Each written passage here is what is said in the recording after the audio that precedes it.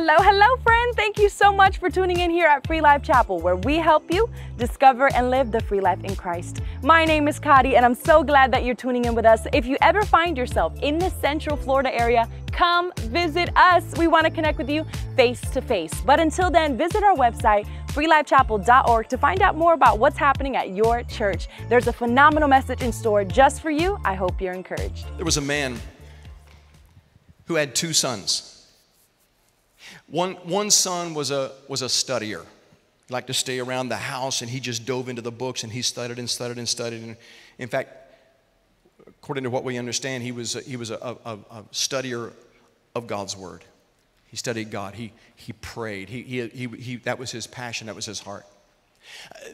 The man's other son, the elder son, was a man that really wasn't so into a relationship with God, but really enjoyed out running the fields. He was a hunter, actually.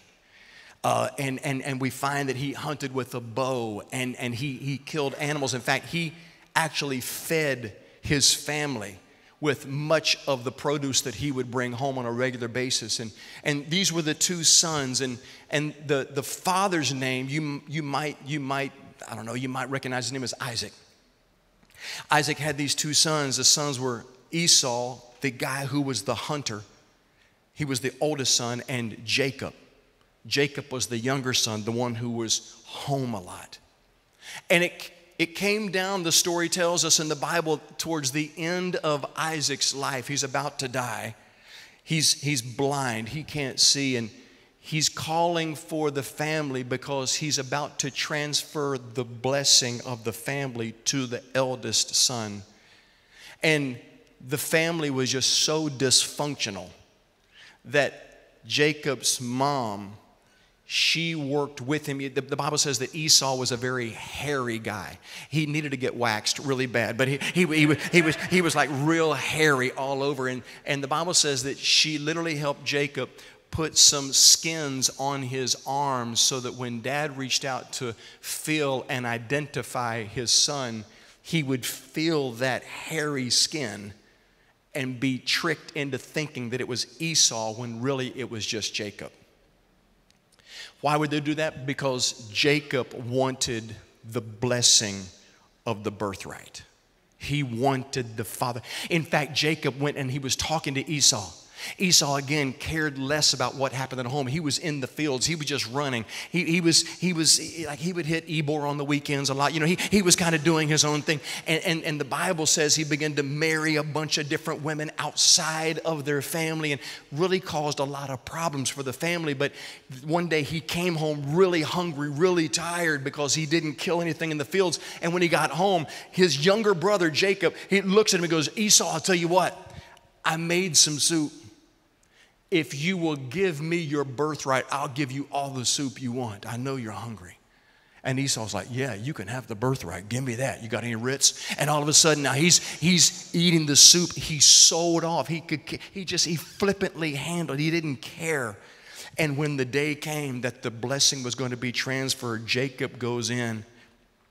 He's got the skins on. And his father Isaac, who was blind, feels to identify him. And when he does, he then puts his hand on his head and he gives him the blessing of the firstborn. He speaks the blessing of the family over his life.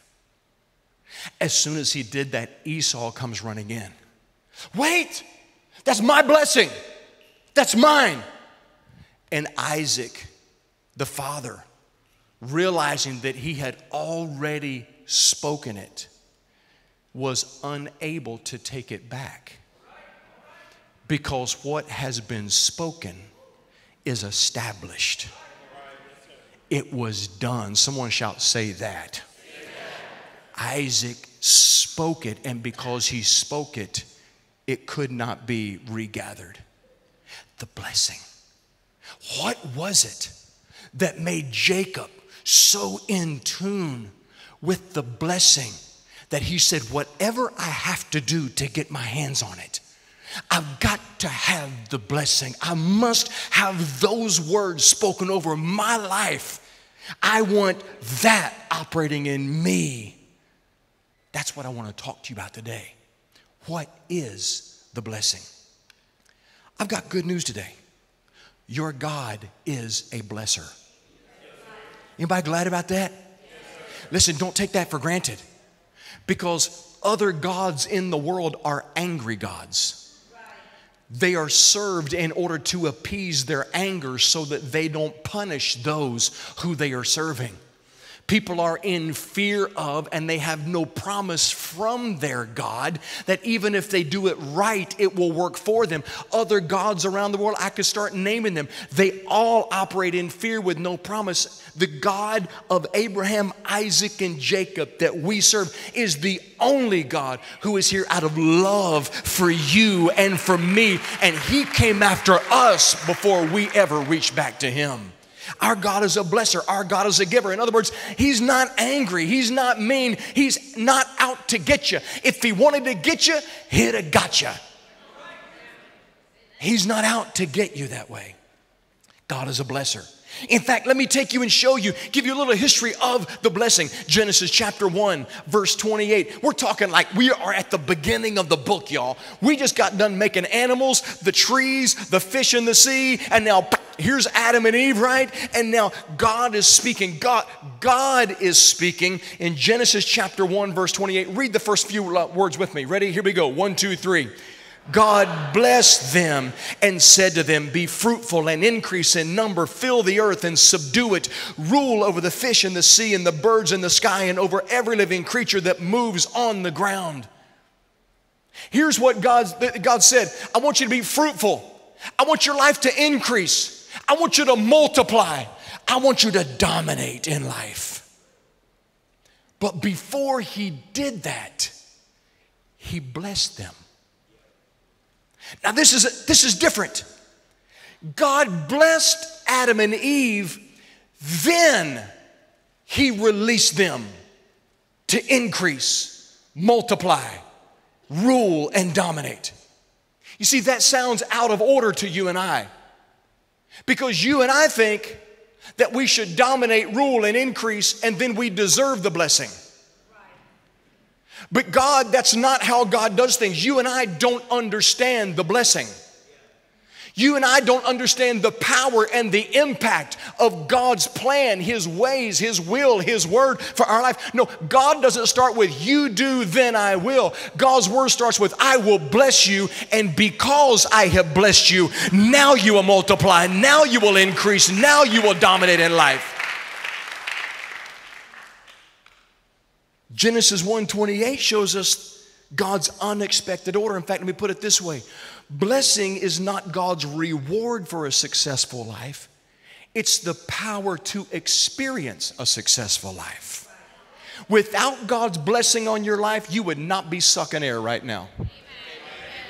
Without God's blessing on your life, you wouldn't be sitting beside the person you're sitting beside right now. Just look at the you are tell them you're so blessed to be sitting beside me. You are so blessed. Look how you must be God's favorite.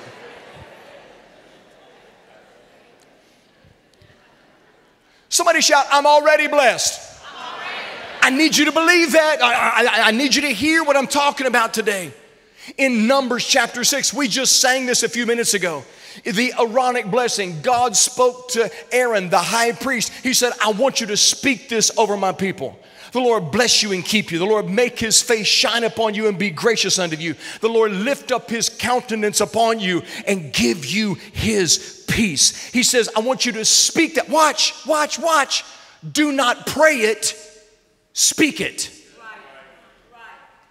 I want you to declare, I want them looking. Don't tell me those are my words. I know what I said. Tell them. This is why when we spoke over our students, I didn't pray over them first. I spoke over them today. I declared, watch this, into their spirit. God's word, He was telling, he told Aaron, I want you to speak to them. The Lord bless you. God is going to keep you. God's face is going to shine on your life. He's going to be gracious to you this year. His peace is going to invade your home, your mind, your relationships, your business. He's going to infiltrate. He's going to dominate in your life. He's with you. Psalm chapter 20. King David speaks blessings into and over Israel. Not praying, speaking blessings into the people. Mark chapter 10, verse 13, Jesus spoke blessings over the children when he pulled them close. He spoke to them. Luke chapter 10, the Bible says that 72 people were sent out to go spread the good news of Jesus. But when they went, here's what they were to do. When you go out, bless them before you witness to them. Look them in the face and say, I want God's best for your life this year. I want your home blessed. I want joy over. I want it just bubbling. I want everyone in the neighborhood running to your house because it's the place of laughter and peace, and there's something blessed about being in your house. They spoke blessings to the people. Luke chapter 24, Jesus is ascending, the ascension of Christ. And as he's ascending, what does the Bible say he does? He blesses the people, as the disciples. As he's leaving, the last thing he does is not pray for them, but spoke over them into their spirit and blessed them. The blessing is all through the word. And you and I today have this same blessing on our life, but if we don't understand it, we miss it. It goes right past us because what you don't know is what hurts your life. The Bible says in Ephesians chapter 1, verse 13, verse 3, this is a great verse for you to know, to get in your spirit. Here's what it says. Praise be to the God and Father of our Lord Jesus Christ, who has blessed us in the heavenly realms with every spiritual blessing in Christ. You're already blessed. He has done it. It's done. It's over. The blessing has been on your life. Heaven has been leveraged on your life since the day you came out kicking and screaming, got smacked by the doctor. You have been blessed from that day forward. You got to know this. But what you and I don't set our minds and our understanding and our focus to, it goes past us in our life because what you don't recognize, you miss. It's the law of recognition. You can have the greatest opportunities around you, but if you don't see it, you can't take advantage of it. You need to know that you're blessed. What does this word blessed mean? Well, it's interesting. It means to speak well of spiritually. And it means to invoke a benediction and prosperity over your life. God's word over your life is, I'm proud of you. Not that I'm mad at you. I'm not disappointed in you. Stop it. I love you. I've never bailed on you. If you're not careful, you'll put the reputation of people on me. I'm better than people. I love you greater than anybody else in your life has ever loved you. I love you different. I know you more and better than anybody else, and I love you more and better than anybody. I know your secrets. I know stuff that you erased off the history of your computer. I know that stuff too. I know the conversation you shouldn't have had. I know all of it, and I'm crazy about you. I've never backed up on you one day in your life. I've continued to keep my blessing leveraged towards you. I just need you to understand it, to buy in and stop pushing back, stop stiff-arming the blessing that I have coming your way. I need you to receive it. What does the blessing mean? It means this, that God speaks well of you. I'm not mad at you. That his authority is initiating action in your life. Do you think you got where you are by yourself? Some of y'all, I'm coming. Some of y'all should have. I have missed that voice for 3 weeks.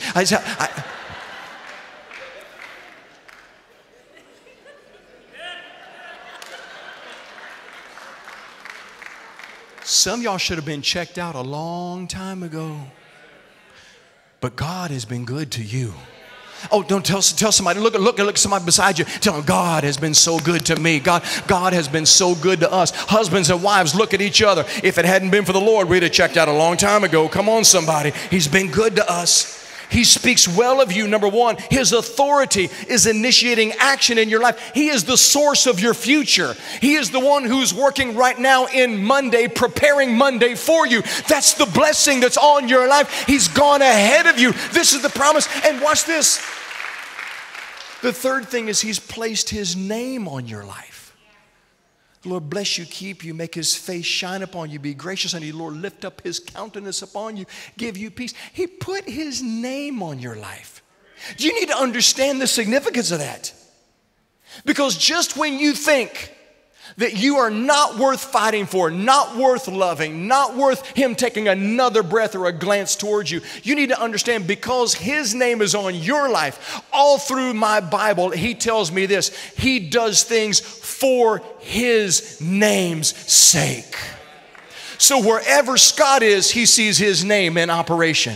And he says, Scott is on my nerves, but because of my name is on his life, for my name's sake, I've got to do something to help, because he's a carrier of my name. He's bearing my name. My last name is on his life. And so wherever he goes, I promise you this, when Caleb was going through elementary school, through junior high, through high school, right up into college, because he had my last name on his life, it wasn't every other kid, but because he was carrying my name, whatever that little runt needed right there, he had it coming to him. I would break the bank, I would borrow it, I would sacrifice, I'd get another job. What do I need to do to take care of my last name that's resting on his life? If I would do that for my natural son, how much more will your heavenly Father bankrupt heaven and rush to your side for His name's sake? You are covered, is what I'm trying to tell you. You're already blessed.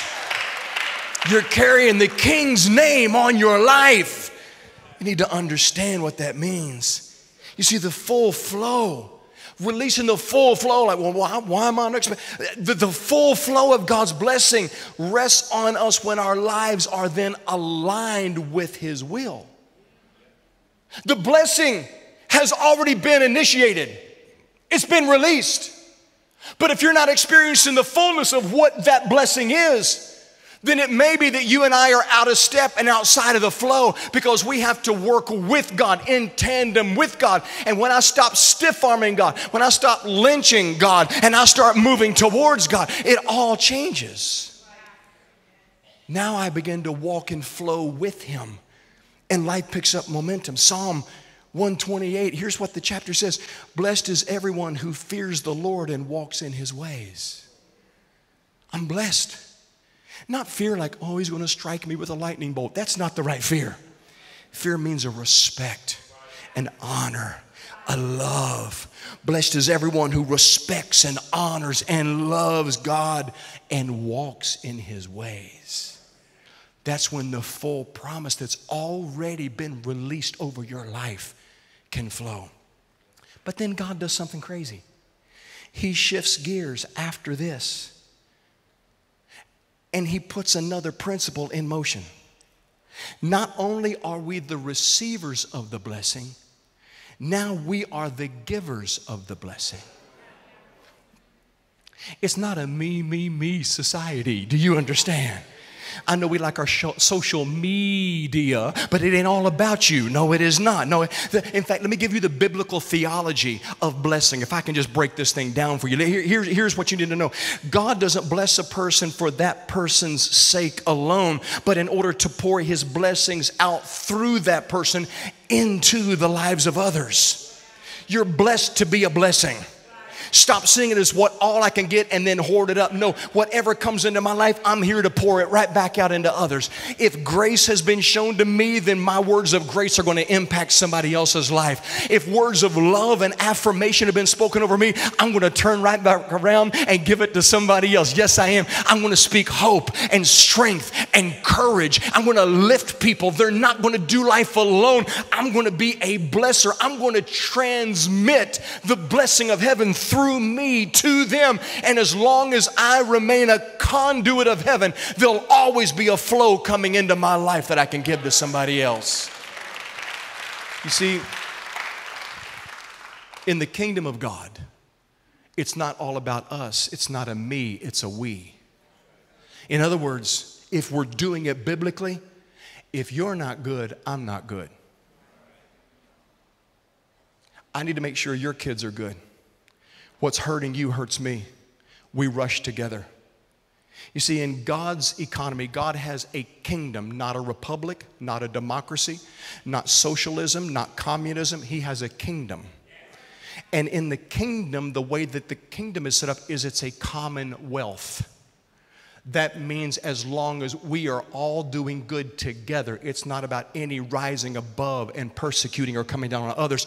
It's we do this side by side. We bear each other's burdens. We care for one another and we lift. And there should be no poverty in this world today. There should be no one going hungry in this world today. Why is there? Because we left God as king in his kingship and we begin to do man's form of government all around the world, and it has broken our systems and hurt and damaged people in the process. If we can turn our hearts and minds back to the king and his kingdom and his principles and his way of doing things, the whole world is lifted together.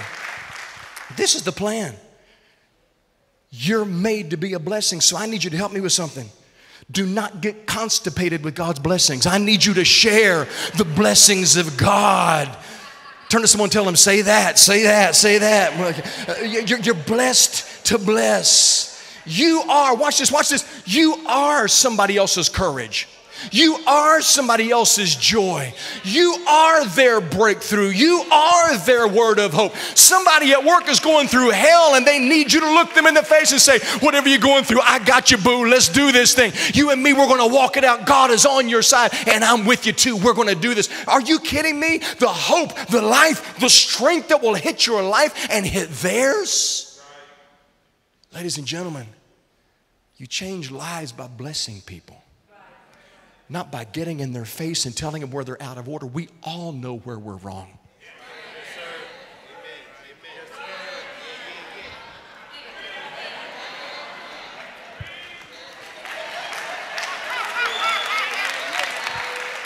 We all know. You can tell me what's wrong with my life and say, is that all you got? I can add a whole lot more to that. Kidding me? You stopped way short. But we need to remind people that the blessing has already been released. That God is for you, not against you. We got to remind people, and we need to be reminded ourselves. Genesis chapter 12, verse 2.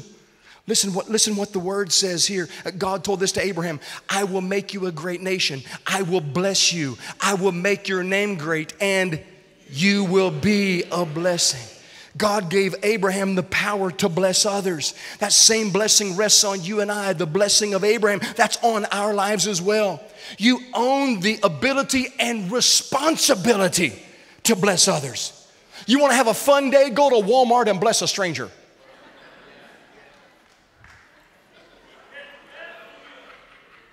Just compliment them. Cindy is notorious for seeing a beautiful lady walk by and she goes, excuse me. I just want you to know all that is working today. You just need to know that that is working for you today. She said, I think it, but if I don't say it, you won't be blessed by it. And you just got to know, girl, you are working that right there. She will call them out.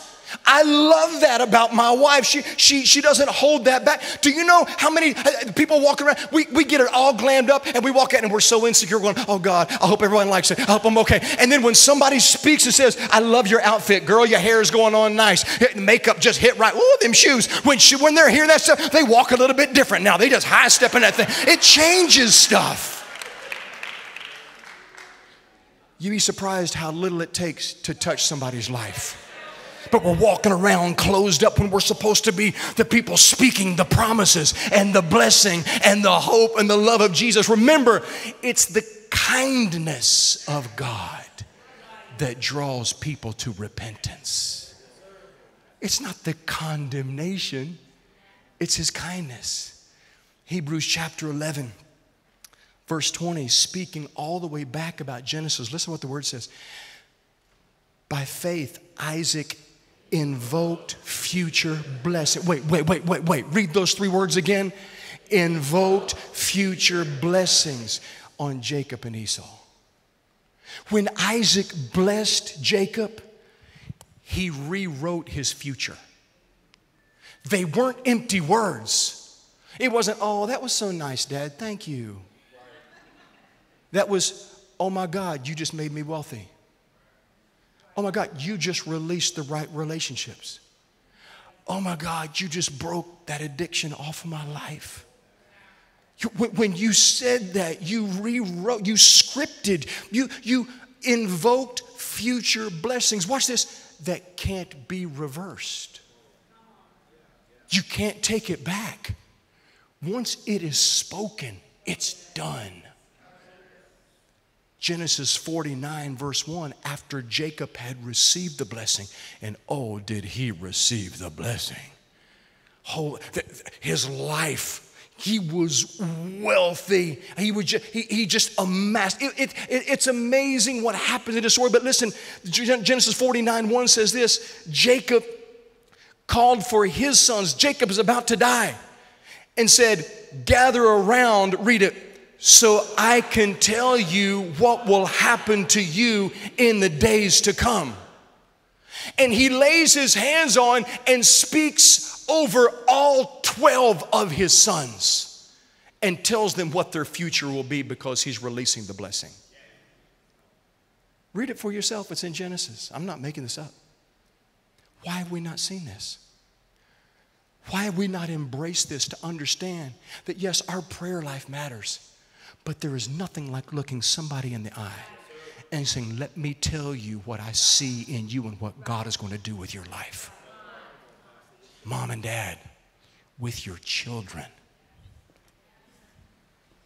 When you look those kids in the face at 4 and 5 years old and they're picking their nose and their zipper is down at the same time while you're speaking life into them, you'll never know how you're scripting how they think, what they're expecting, what they begin to look for, how they begin to look at other people, the confidence that's building on the inside, the strength, their ability to handle conflict because they know they're loved, they know they're accepted, they know they are adored, they know there's a plan for their life. Somebody's already talking about their future. You gave them vision for their future. You set expectations. You engaged it. Now they're looking for that thing you talked about. And as you keep speaking that over their life, my son got tired growing up. Every time we would drop him off for school. Come here, son. Come here, son. Come here, son. Every time we drop him off for school, here's what we would pray over him. The mind of Christ and the wisdom of Solomon. Thank you. Almost 30, he can't get it out of his head. And I guarantee you this, when I was speaking it into my son, guess what's about to happen? Malachi, my grandson's going to be hearing that when he's getting older. Talia, my granddaughter, because it's in my son. The mind of Christ. The wisdom of Solomon. I will tell you this because I'm a proud daddy. Outside of pastorship in this church, my son, he is wise beyond his years. You know why? You know why? You know why? There's not something special. His father spoke into his future, and I declared over him what's about to happen. I didn't pray it. I spoke it into his spirit, and all of a sudden, something ignited, something clicked, something took on. I don't know if it was when it was the 4th grade, if it waited till the 6th grade, if it was the 8th grade, if it was the 12th grade till he believed it, but somewhere along the line, it resonated on the inside. He engaged, and the wisdom and the favor of God has been on his life. Mom and dad, here's what I'm telling you. Open your mouth and say that. I need you to speak over your kids and speak over your grandkids. I need you to speak over each other. Men, look at your wives in the face and tell them, you got the favor of God in your life. I'm for you. You're not doing this alone. God's blessing is on your life. I see his talents and his abilities wide open and available for you. I've got your back. I'm in your corner. Let's get life together. Speak life. Ladies, turn around and look at that guy with deltoids and biceps where he walks with his arms out here like that and speaking to him, and he'll melt like a little boy boy, because men are not used to having somebody speak into their spirit. But if you'll speak life into him, talk to the king, not the fool, and all of a sudden the king will rise up inside of him. I know we failed sometimes, but God's plans in you are greater than where you are right now. My brothers at Polk CI, you're better than where you're sitting right now. The hand of God is on your life. You're not what the court system says you are. You are who God says you are. You're blessed, you're talented, and God's plan is not finished with your life. We've got to speak the blessing. Declare the blessing. Jacob believed the blessing. He believed that it would transmit strength and leadership and confidence and favor and hope, a preferred future. I'm 56 years old. And to this day, when I hear from my mom and dad, and mom says, son, I'm so proud of you, I become like that 10-year-old little boy. Say it again.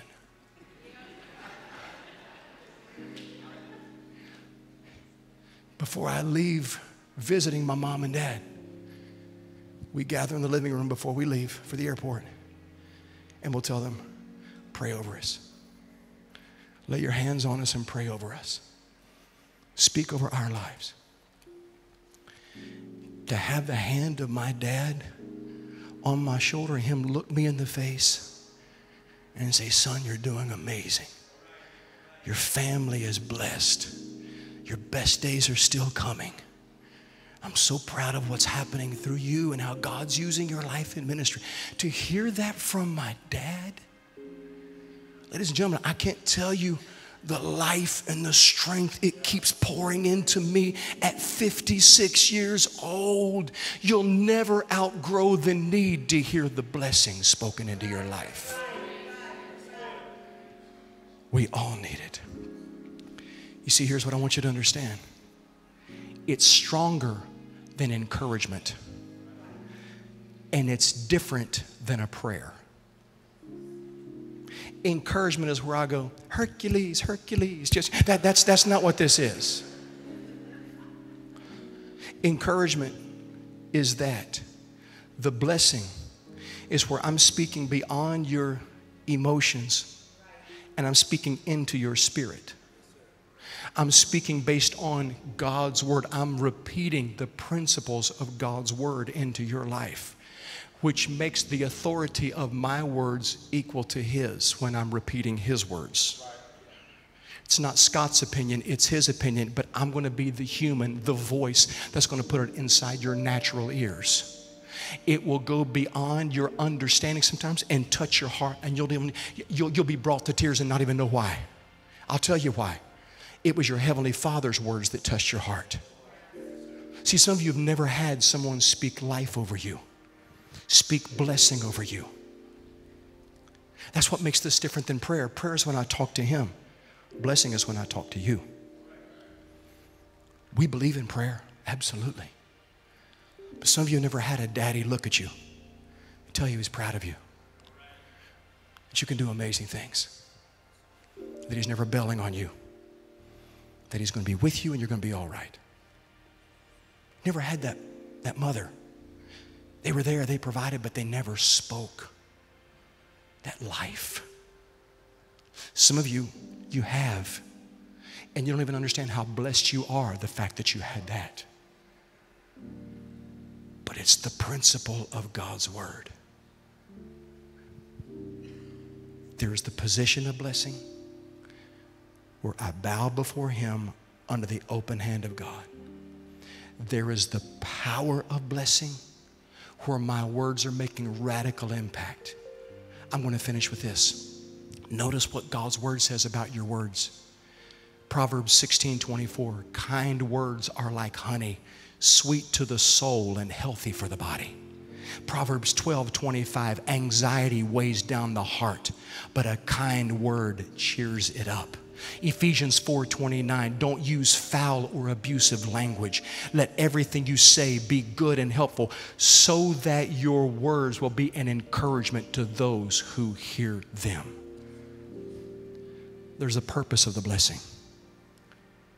So it reminds us how we're supposed to be living our life and our best days that are ahead. Would you stand to your feet all through this room?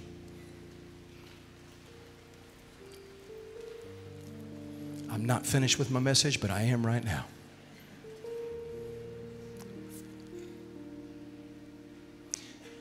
I want you to hear me today. You are who God says you are.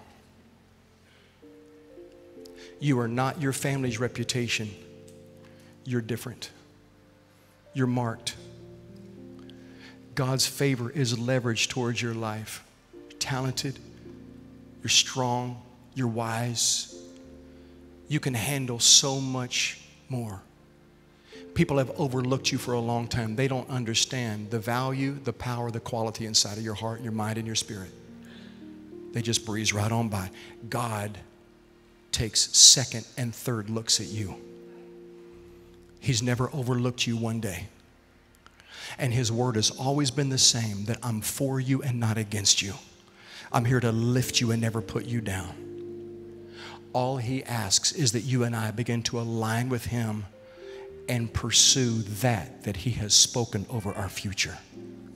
And the moment I start running with His words instead of against His words is when the outpour of heaven hits my life and I begin to multiply and increase and dominate in life, just as He said in Genesis 1:28. The blessing comes first. The successful life comes second. And the results of living that life in honor of God overtake your life. Your best days are ahead of you, Free Life. I'm never going to let you remind. You can throw every excuse you want to in the book. I'm here to cancel your American excuse card. It is gone. I've canceled it. I've voided it out. I'm chewing it up and cutting it up. It doesn't work here. Because if God be for you, I can't hear you. If God be for you, who can be against you? Father, I've spoken your word to your people today, and I pray that you haunt them with your promises. I pray you would irritate them, bring a righteous frustration in their spirit that there's more, there's better, there's another day, there's another step. I have no limits on my life because in you and with you all things are possible. They are the head and not the tail. They will lend and not borrow. They're blessed in the city. They're blessed in the field. You gave us the power to get wealth. Your hand is on our life. Your favor is flowing. Your peace is in full effect, filling in all the empty places of our life. We are not victims. We are victors. We are above and not beneath. And we will move forward in life. I will not live stuck. Jesus, you did too much on the cross for me to stay where I am. My best days are ahead of me. So it's with excitement. It's with anticipation. It's with a hope and a joy that I step into my future, and I'm going to say that. I'm speaking life over my kids. I'm speaking life over my home. I'm speaking life over my spouse. I'm speaking life over my friends, over my co-workers. And Holy Spirit, if you stir me hard enough, I'll speak it over a stranger. But I will use my mouth to declare your glory and awaken the blessing that everything you have for us will come fully alive. We were made for a day like this. So have your way in our lives, Holy Spirit. It's in the matchless, wonderful name of Jesus I pray and seal this message. Yevarechacha Adonai vayishmarecha. Yair Adonai panav elecha v'yechuneka. Yis Adonai panav elecha v'yasem lecha shalom. The Lord bless you and keep you. The Lord make His face shine upon you and be gracious unto you. The Lord lift up His countenance upon you and give you His peace. In Jesus' name, amen, amen, amen. Did I or did I not say you were going to be encouraged? Yeah. Feel free to check out our website, freelifechapel.org, for more encouraging messages. Until then, I hope you have a great day.